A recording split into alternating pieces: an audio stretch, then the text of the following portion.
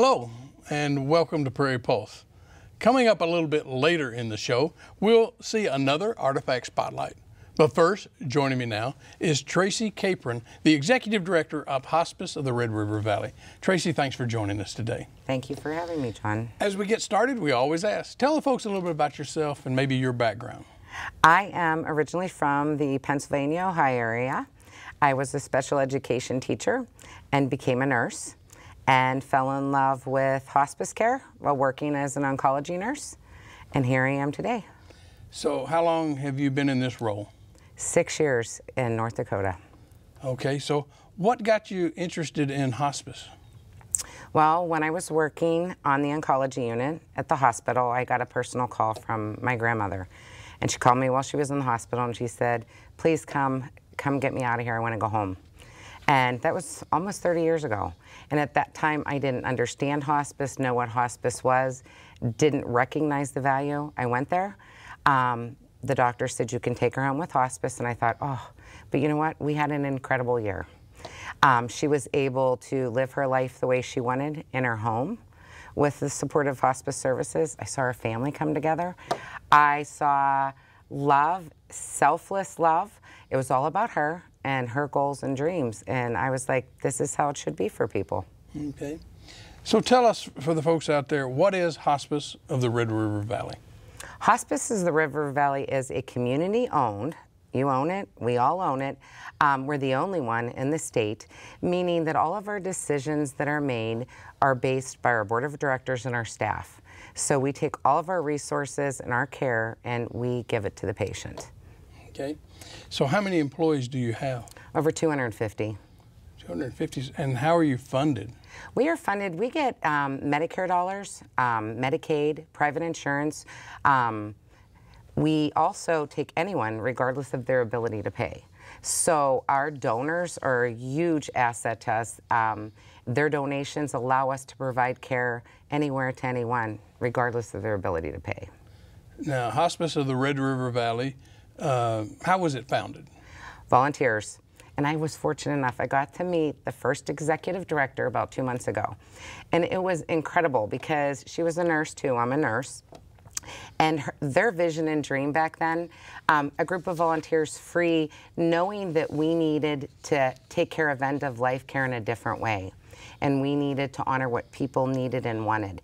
Her goals were the same. Her goal was to make sure that North Dakota, anyone in Minnesota, could receive care. Our dream's still that today, and we're still working on it.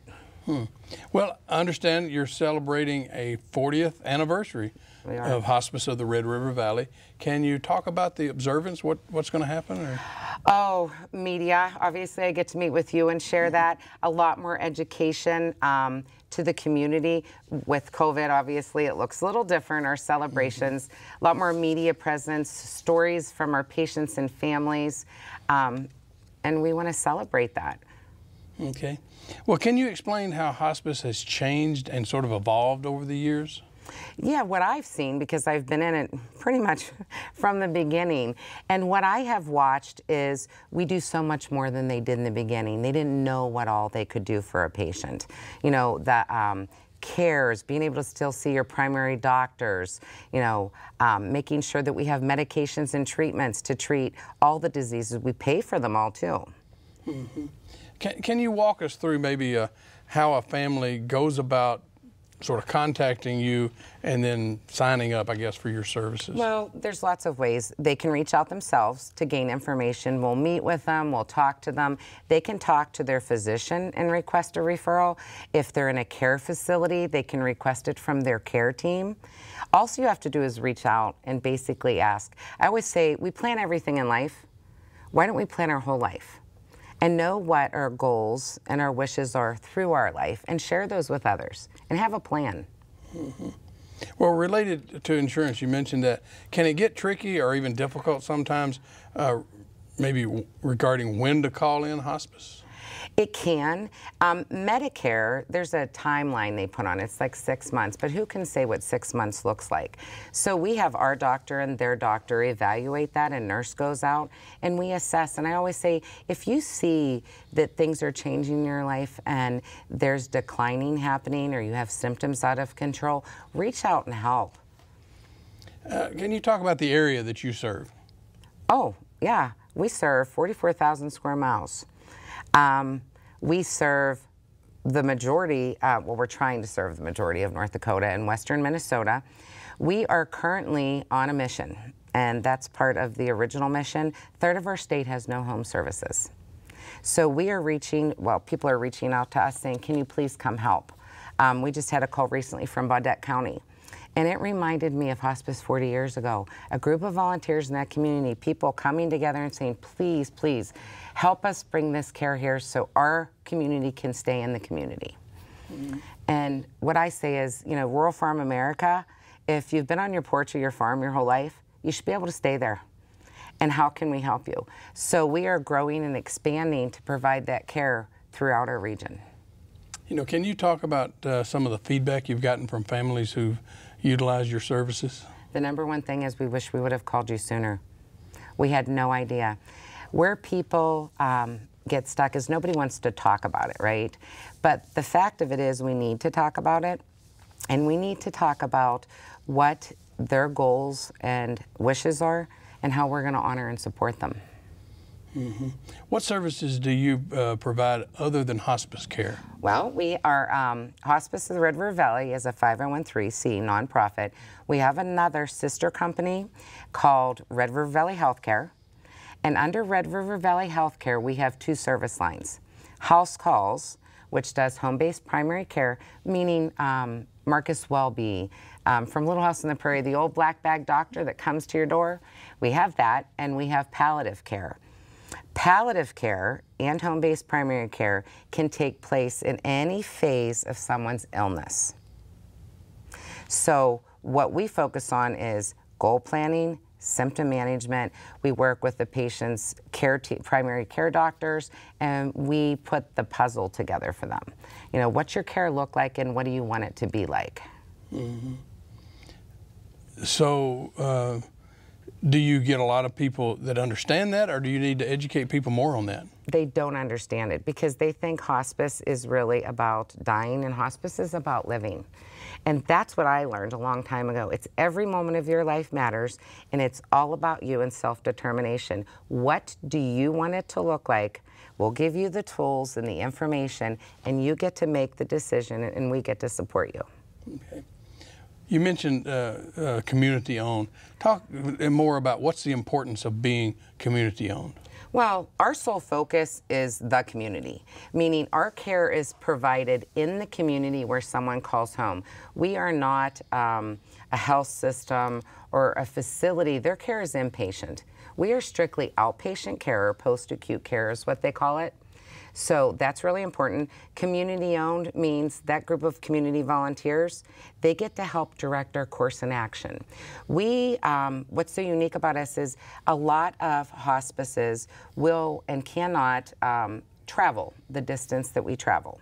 When you think of 44,000 square miles and the infrastructure and the resources, our board has made a decision that's what we'll do. And we use those resources that we have to reach those rural regions. And it's very expensive to do that and very, very important. Can you talk a little bit about what end-of-life care looked like before hospice came along? People weren't at home. They weren't where they wanted to be. I always say, if I ask you, well, you're healthy and well, where do you want to be and who do you want to be with?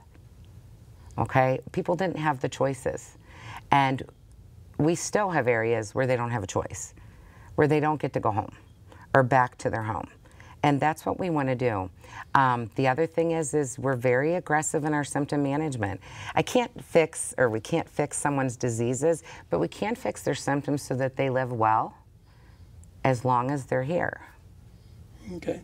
So when did hospice care start nationally about? In the 80s. I can tell you our hospice was the first one to bill Medicare west of the Mississippi. So it's not been around that long. People have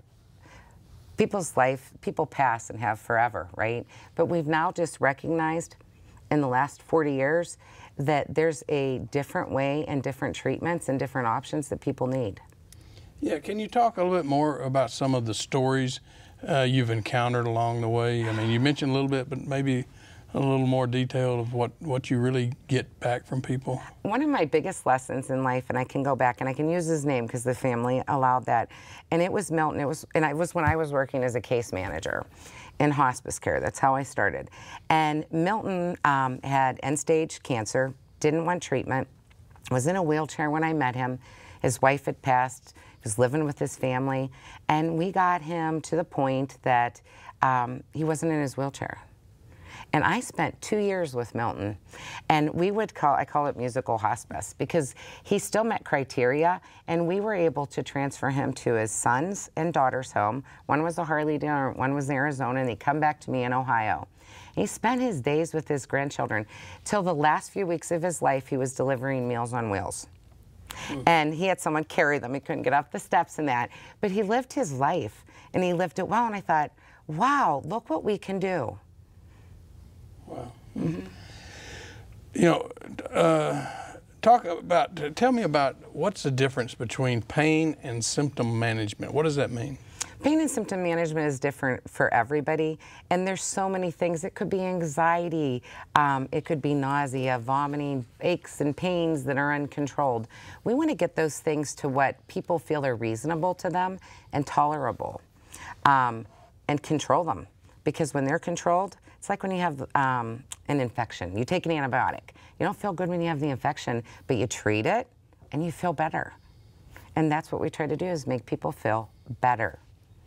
Mm-hmm. You talked about 250 employees, and I assume that's because of, what, 44,000 square miles that you cover. But, I mean, on staff, what do you have? I mean, are there doctors, nurses? Who's on staff? We have and this is what's so wonderful about hospice care, it's a team. Teams make the decision. You have your medical director, nurse practitioners, regular nurses, home health aides, social workers, chaplains, counselors, plus all the ancillary support staff to make the business run are all important. We offer also bereavement services, and that is to anybody in our community. And our board and our organization made a decision, if someone has a loss or is dealing with something, even if they haven't had a hospice, we will offer those services to them, free of charge. Okay. Can you tell me what respite care is? Oh, hospice has different levels of care that we have to provide. And respite is, when you're a caregiver, and I've been a caregiver 4 times with hospice, it's hard. It's hard work. It's the best work I've ever done, and the most rewarding and memorable. Every moment matters, right? But sometimes you need a break. Sometimes the patient needs a break. Sometimes things happen in life that you're like, I need to know that for instance, my mom is cared for. And hospice can arrange respite while I take care of what I need to do. And Medicare pays for those, I call it 5-day, 5-night stay, to do that. So we work with the social worker, and the nurse works with the family to help with respite care.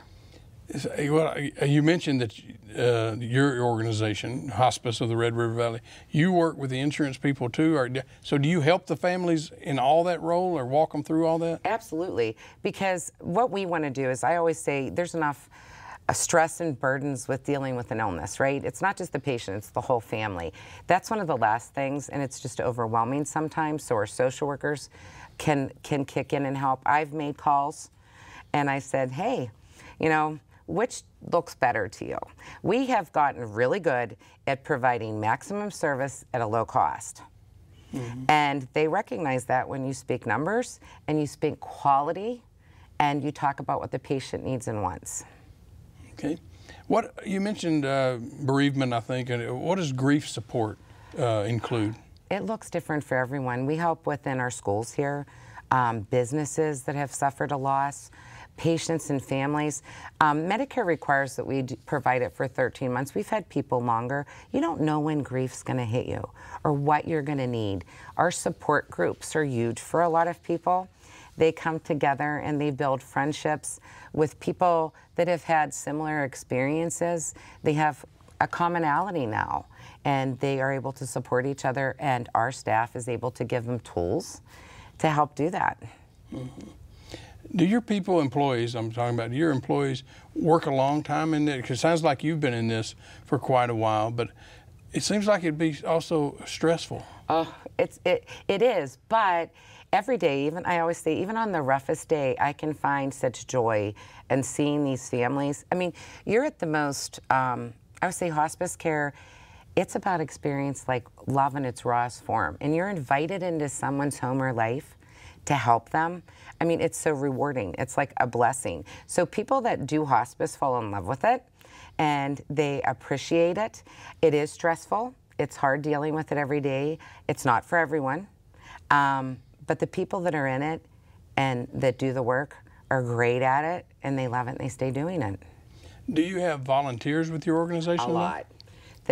Thankfully, and I'm so thankful to our volunteers, we couldn't do it. Medicare not only requires that we have 5% of our work in volunteers, and that's at the bedside or with patient care, but to run our organization and be able to do it cost effectively, we need our volunteers. And I say the talents of the people that come in could be office support, could be seeing our patients, could be running supplies, you know, to another part of the town. Anything that's a gift and talent of someone can be used in hospice care. So how can people get involved and volunteer? Call. Reach out on our website, www.hrv.org. You can call our phone number. We have an entire volunteer team and volunteer coordinators that work to work with the volunteers to find out what they want to do. And then we train them. What does that look like for them? And then they can decide how much work they want to do for us. You know, can people donate to hospice, did you say? Absolutely. Our community is so generous. Their generosity allows us to do this work. So we have a large base of donors. And once you've had the service, you appreciate it even more and realize you want more people to have it. So they give from their hearts, and we're very fortunate. Do you ever find that families are scared almost to contact hospice because of the reality of what that means? Yeah, and I can tell you from personal experience, every time it's still, you have to start thinking, okay, I have a time, I don't know how much time that is, that I know that someone I love isn't going to be here. But I always go back and say, then I stop and say, how do I want it to look? How do they want it to look? What do they need and want? Then it's easier. It's much easier. Yeah, but the reality is we're all going to pass at some point, it's just when. And I always say, how do you want it to be? Because that's what we're about, is making it about their goals and wishes. So yeah, it's hard. Yeah. What are the greatest needs that you have in your organization today? Oh, probably I would say the volunteers and the donations so that we can continue to grow and expand our services. Volunteers in rural communities is huge for us too.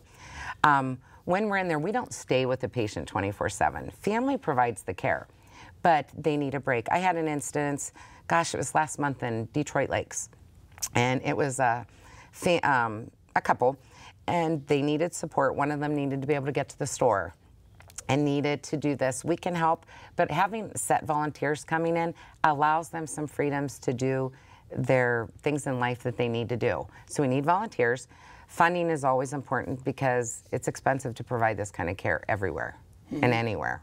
Well, tell me again, and maybe you hit on this earlier, but the services you provide, it's not all just a medical giving you pills or helping you. Talk about that. Okay.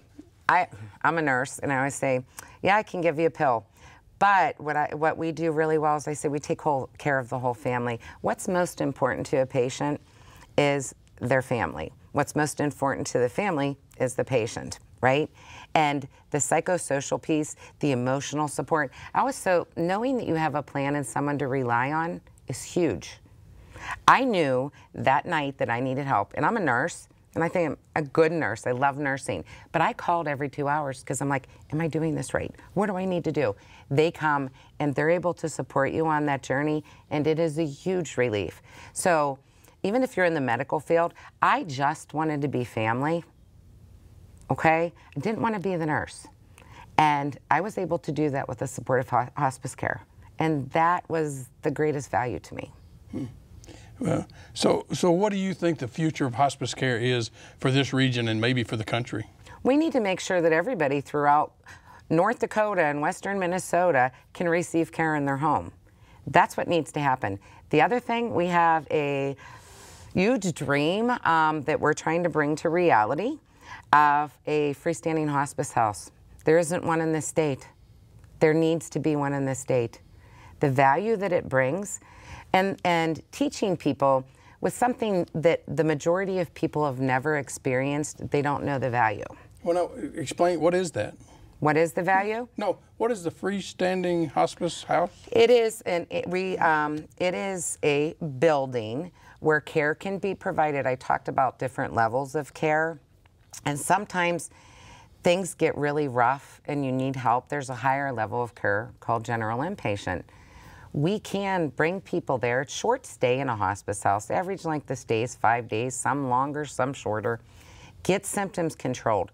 Get a plan. Have people and help people get where they need to be. Mm-hmm. So what's it going to take to make that happen? Donations. And that's what we're working on. We have a plan. And I will talk a little bit about that. I had a personal experience that I was not able to do here in North Dakota because I knew I needed a hospice house. And it was a situation with COVID where a family could not be in the hospital. We could not be there.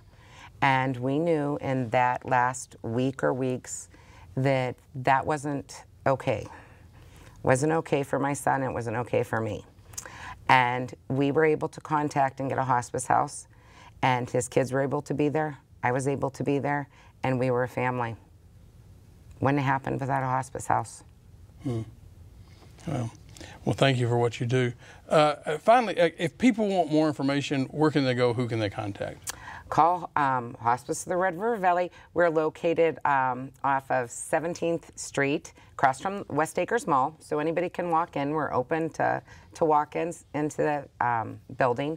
You can call 1-800-237-4629, or you can get us on the website. There you can gain a lot of information. Tracee, thanks for joining us today. Thanks for having us. Stay tuned for more.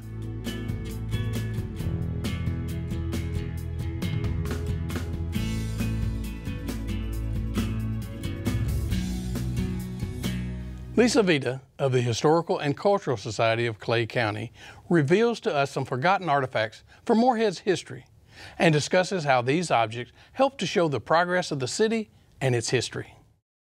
Hi, I'm Lisa Vedaa, Collections Manager at the Historical and Cultural Society of Clay County at the Yum Comp Center in Moorhead, Minnesota, and this is my Artifact Spotlight. Here at the museum, we have some artifacts in our collection that relate to the economic and infrastructure development of early Moorhead. These tiles are from the Grand Pacific Hotel, which was built in 1882 in Moorhead by the Great Northern Tracts at a cost of $160,000. And it was considered to be the largest hotel at that time between Minneapolis and Spokane, Washington. It never really did make a profit, though, after it opened, and it was actually torn down in the 1890s. The hotel was very grand for its time period, and it had crystal chandeliers and many beautiful furnishings. As you can tell on the photograph, it had many different little balconies, probably for some of the nicer rooms or some dining rooms.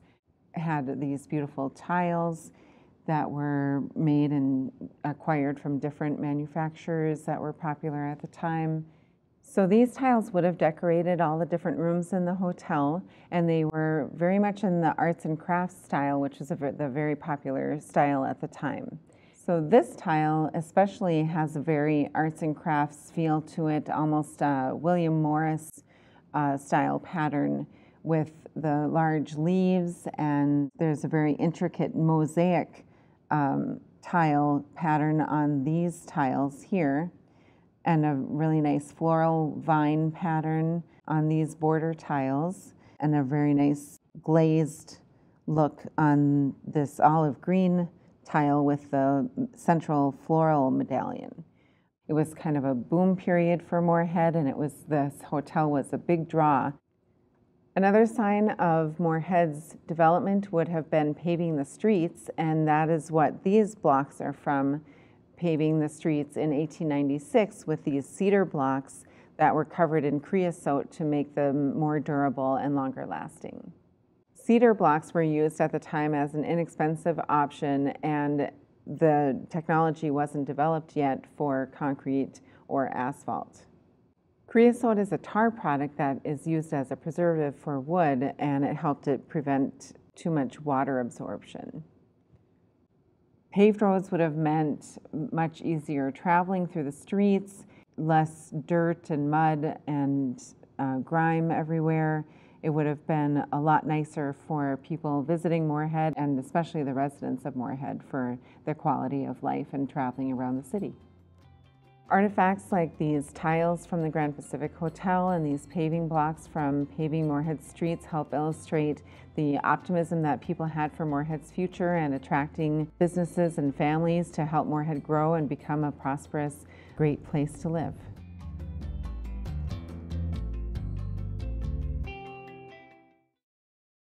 Well, that's all we have on Prairie Pulse for this week. And as always, thanks for watching.